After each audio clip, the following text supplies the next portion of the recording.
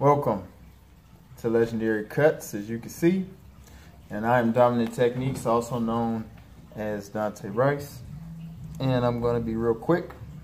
I have a bunch of liners. I've been in the industry for quite some time, but I wanted to start doing a few videos on things like, proper clipper maintenance, proper liners, preferences, blades, what type of blades are there, what type of cords, just a bunch of different, there's so many different options for everybody out here today.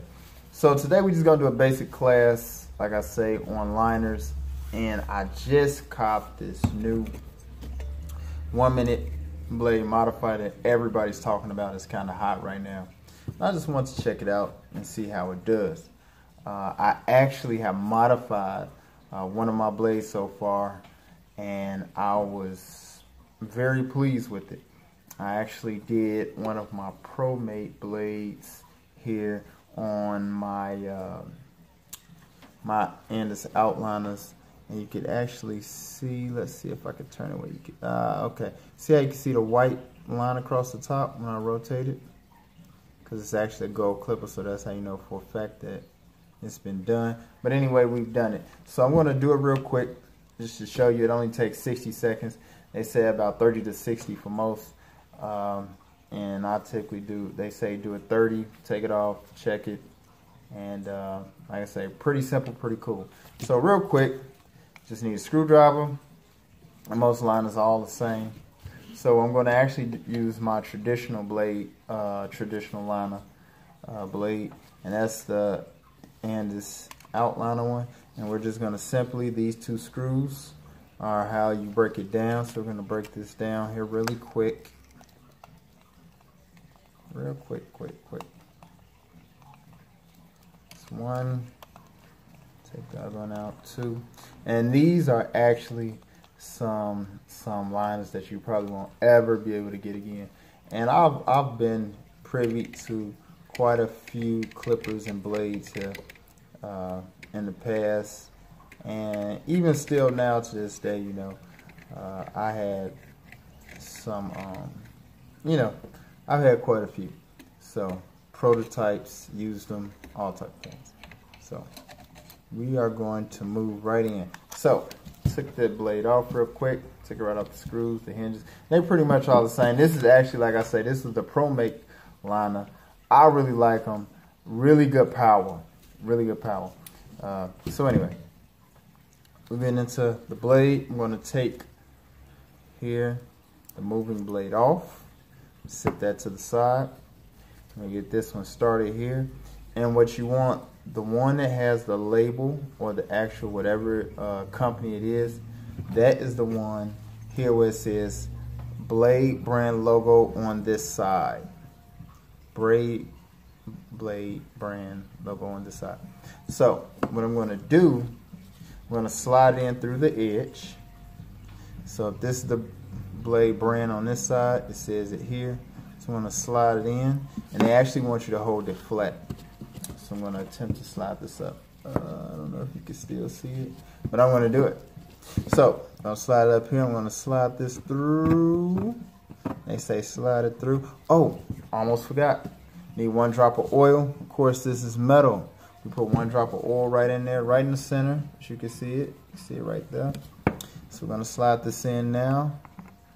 Slide it straight in. Boom. So now, I'm going to just hold it up so you can see. See, so it's straight in. You want it completely perpendicular. Okay, you don't want it off to the sides. You want it completely perpendicular. So now that I have it locked in, I'm going to just slide it back and forth for about, we're going to go with about 30 seconds. And like I said, you want to keep it straight up and down as much as possible. And you should check your blade, I would say, the first 20 to 30 seconds. It's been about 30. So we're going to take it out. I'm just going to look at it. It did a little bit. I'm going to go a little more. See if you guys can see that. Can you see it? Okay. There you go. So we're going to do it another 30 seconds. Remember the logo facing. gonna slide in through the side and go back and forth again for another 30.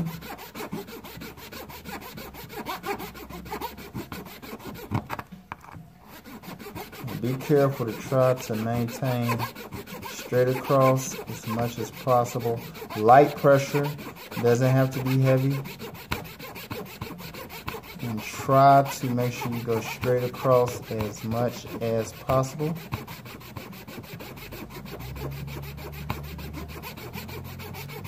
And 3, 2, and 1. So, as I check the blade out again, it has definitely been filed down. It's a slight bevel on there. Let's see if I can get it at the right angle so you guys can catch it. It's kind of hard to see. There we go. Now, you can kind of see it there. So it's kind of nice. And let's see. And of course, you always have to set it. You have these 2 screws that's going to slide down this polymer plastic piece. This is actually what lines up your moving blade, because you have this hinge here, right here, that it sits on, right? So that's what we want to do. We want to sit on there, but I already set these. So, but again, if you want to see it done, it's real simple. You just pop these 2, you unscrew them, and you can slide that piece up and down and screw it back down. And typically what I do, I will actually set this on, so I already know how it's going to look, and then I can slide it up and down. So here we go. Right now, when I look at it down the barrel, it's actually looking pretty good. I might want to move it up a little, but you don't want to overlap, and that's one thing a lot of guys do. They have the blade overlap, but you don't want it to overlap. You want to cut clean and without any injury to the client. So I think we have a good deal, and if it isn't, we can always take it off and put it back on. So I think we're done. So that's really about it. Take it off. We're going to test it really quick. See, I'm trying to get this on as fast as possible. Since we're recording this live, there won't be any effects, anything like that. So we're just going straight in. And if you have any questions or any videos you would like to see, I want to make sure we're getting everything that you need as a viewer. And you know, we do videos from novice all the way up to advanced, and to those who are in different forms of mastery, we'll call it. But we have quite a few things that we like to share that we've learned through our experience. We're located in Chicago, and oh, that looks good. That looks really good. That looks good. I'm talking about good. Okay, so we are going to try it out and see if it's as good as we think it is. And let's see. Let's see here. Make sure that's screwed all the way down. So just screwing them back down. Nothing major. Alright. Oh, they're not plugged up. So let's plug them up really quick. And if you're ever in Chicago, come stop by and visit us. We're at 1405 West 111th Street in Chicago, Illinois. And let's see here if I can get it in. Okay, cool. So the beauty of these two, this ProMate blade, or actually the Precisioner as it's called, the ProMate clipper. You know how people modified and cut that piece off? All you have to do is take this front piece off and they're already modified. Nice, right? So let's see. Oh man, that looks good. Let's see how they do. So I'm gonna call up my man. We're gonna actually be doing classes on this Tucson, on the man weaves as they like to call it. I like it more professional because the guys don't like to be sounding like they got a weave.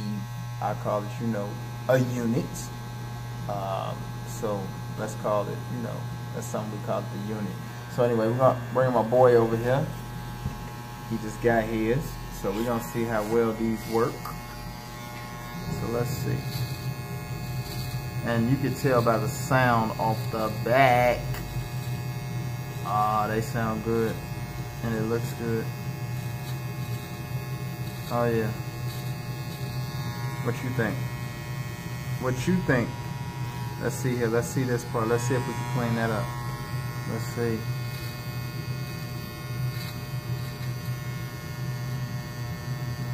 Oh man. These are hitters. They're hitters. So, again, just quick class. How to put the blade on. I've done several of mine. I haven't been let down by it. That's just my personal review of the product. So, to, I believe it is Rich Barber, Legendary Salute. You get 2 crowns up for this. It's 1 or 2 crowns. You get 2. And great innovation. And again, I cannot complain. That's my second blade that I've done, and it's worked off the back. The first one was actually a Pro-Made blade. The second one was the OEM blade for Andis T-Outliner blades.